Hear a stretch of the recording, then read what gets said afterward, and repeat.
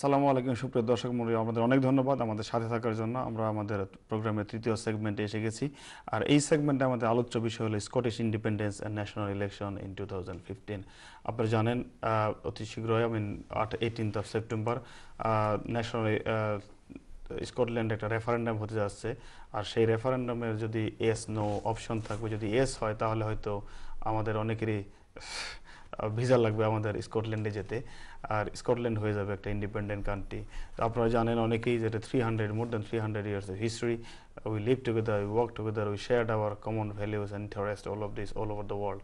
কিন্তু তারা এই 300 বছর পরে এসে তাদের ভিতরে একটা ন্যাশনালিজম গ্রো করেছে, যে তারা they want to C as an independent country.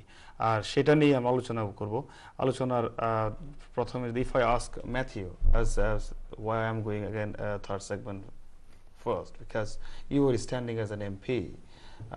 That could be a constitutional crisis in future if it is goes yes.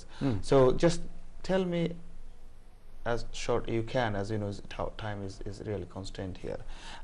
Scottish independence, what does it mean for UK and Scotland? Well, it's absolutely fatal and catastrophic for the United Kingdom, because the United Kingdom would cease to exist. I think it would destabilise the relations between England, Wales and Northern Ireland, the remainder of the UK, because the UK would become even more weighted towards one of its constituent parts, namely England. I think that for those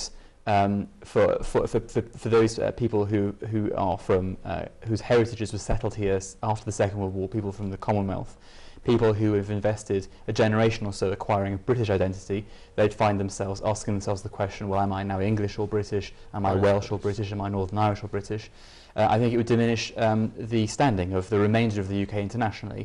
It may even necessarily require our eviction from the UN Security Council. It may cause us to reappraise not reappraise our membership of NATO, but we would have less of a say in NATO. It would reduce our economic standing. And I think the UK has a vital world role to play. And if you think of the implications in terms of prestige of losing a constituent part of the United Kingdom, we would face that argument whenever we persuaded any other country in the world to behave differently or to adopt a set of institutions or practices or rules that were British in origin. I think Scotland stands to lose international standing. I think that being a far smaller nation at this point in time would be extremely short-sighted. I think the world is likely to become more dangerous before it's likely to become more stable and peaceful, and being part of a larger country with a larger defence establishment and a larger foreign policy presence is extremely valuable. I think at the same time Scotland would be better placed to weather economic instability if it was part of the fiscal transfer mechanisms and the monetary policy of the United Kingdom as a whole. It's important to remember that the single currency zone that is the sterling United Kingdom single currency zone, one of the oldest and the strongest currency system in the world. Precisely, it's far more stable and far more successful than, say, the European single currency. And for the SNP to suggest they could leave the United Kingdom but retain sterling, they would effectively be adopting a currency that would be set by the Monetary Policy Committee of the Bank of England with no Scottish representation on it whatsoever. So the fatal error in weak currency unions, namely there not being any political consensus underpinning them, would cause huge damage to Scotland's economy. But Matthew, as you mentioned, as a currency situation, as we have seen actually just some days ago, Alistair Darling and Alex Salmond debate. He couldn't give actually, he couldn't defend how he will do this alternate currency if UK denied to stay with Scotland. But the biggest thing for him is ideological actually. It's source of nationalism. He wants to portray himself as a source of is the founder of Scotland, source of is a modern father of Scotland, and the biggest thing in his head is working is a nationalism. Source of nationalism and extremism is not far difference if you want to explain. I mean, he wants to see actually as a Scottish, he wants to be proud. Yes, absolutely.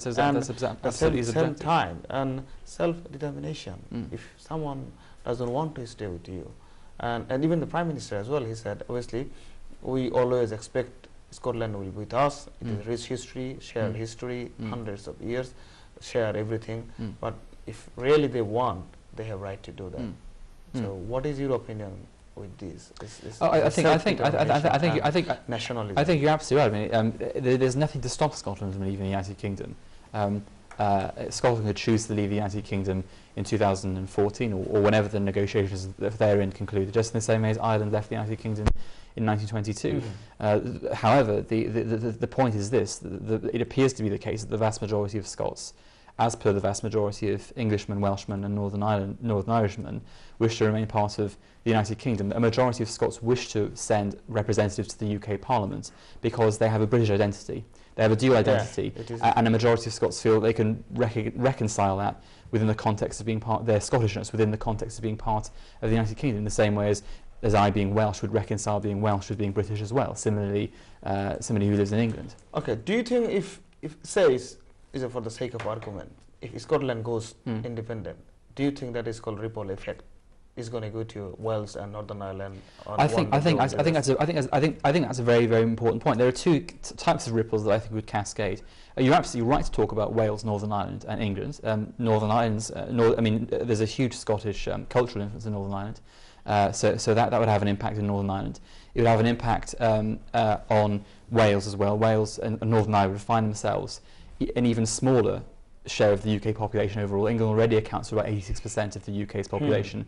It would be an even larger proportion without Scotland. So there would be a knock-on effect indirectly for Wales and Northern Ireland. There'd be a knock-on effect. There is a possibility. Yeah. In case. Yeah. Okay, there is a risk. Okay. So it's Munifa, if as you are representing from a community, you write regularly, you're a writer as well in a columnist. So what do you think our community, obviously I don't think is so much Bengali live in Bangladeshi origin people are living in Scotland. It's a very less number of people. What is the advice for them and our community, how they can play their role? আসলে এই যে ব্যাপারটা এটা হচ্ছে একটা emotional ব্যাপার মানে substantially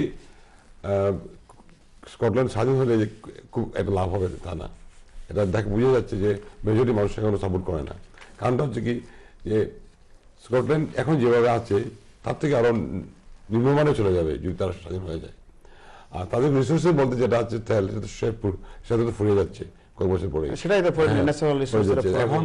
আমাদের বাঙালি যারা থাকেন তাদের উচিত লং টার্ম চিন্তা করে তাদের না সাথে থাকা ভালো আমাদের হ্যাঁ কারণ এটা কোনো লাভ হবে না হ্যাঁ আমাদের দেশ বাঙালি আছে ওখানে তাদের জন্য হ্যাঁ আর আমরা যারা বাঙালি আছি এই দেশে আমরাও চাই যে ইংল্যান্ডটা আগে যেরকম ছিল সেরকম থাক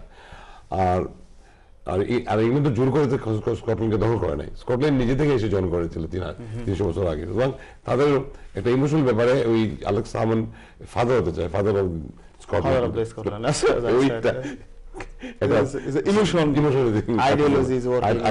কিছু নাই আশা করি আমরা মনে করি যে বাঙালি যারা এখানে দেখেন বা ওইখানে যারা ভোট দেবেন সবাই যেন থাকার পক্ষে ভোট দেবেন যে জিনিসটা দেখতে পাচ্ছি আসলে Matthew mention actually 8.3% population whole United Kingdom were in Scotland 8.2%, sorry 8.2%. So you mean with regards to the in the whole UK proportion of the people population so বড় একটা population না but remember the same time Scotland is contributing in UK economies. I think they are doing 8.3% of tax so far in whole UK economy. So their point, we can run our country. Well, of course. Scotland could legitimately choose to go independent and perhaps be poorer, and that would be a question for that would be a choice for Scots to make if they feel persuaded to do so. You might say that if you feel nationalistic, what price can you place on national self-determination? The point I would make is that equally passionate are unionists in Scotland who define their identity as part of the shared heritage of the four nations of the British Isles. Yeah, that's what I can. Yes, what I can see actually the major decision actually is done by Scottish, as you know, this is all of this agreement happened earlier, and there is the major thing they cannot take decision only in foreign policy, I think defense one and foreign trade any agreement, but says is education, agriculture, environment, their housing system, I think social welfare they cannot. Actually, they can. Take their around 65% of daily life, all of this decision making they can do. Yeah. So why do you think this after 300 years this is the time actually they want to get out from the UK? Well, I'm not sure they do want to get out of the UK. I think what people in Scotland want is a measure of self-governance, because they feel that they can do some things differently.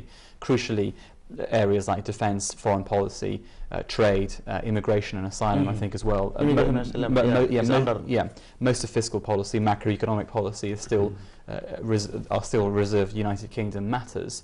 But I would say there is nothing inconsistent with having a devolved administration in Scotland and there being a United Kingdom, not only in terms of its identity but in terms of its internal coherence.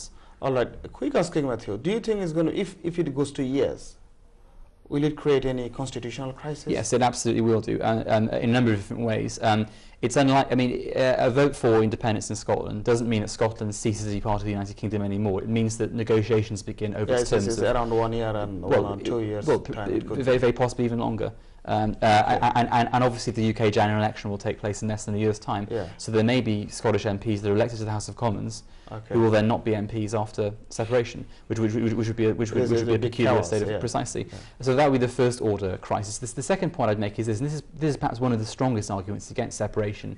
If you look at the separation of the Czech Republic and the Slovak Republic in the 1990s, you had a separation that was drawn out in terms of negotiations over a decade, over 300 different treaties governing their bilateral relations, dominating their domestic affairs. I think there are bigger questions for both Scotland and the rest of the UK to think about than dividing up the spoils. We don't need elections dominated for the next 10 years over internal disputes. Okay. Thank you, Matthew. Thank you, Moni bhai. আসলে আমাদের সময়ের really স্বল্পতা, আর এটা আসলে আমাদের প্রত্যেকটা প্রোগ্রামে থাকবে। এভরি টিউসডে আমাদের স্কটল্যান্ডে একটা টপিকস থাকবে সেপ্টেম্বরের 18 তারিখ পর্যন্ত।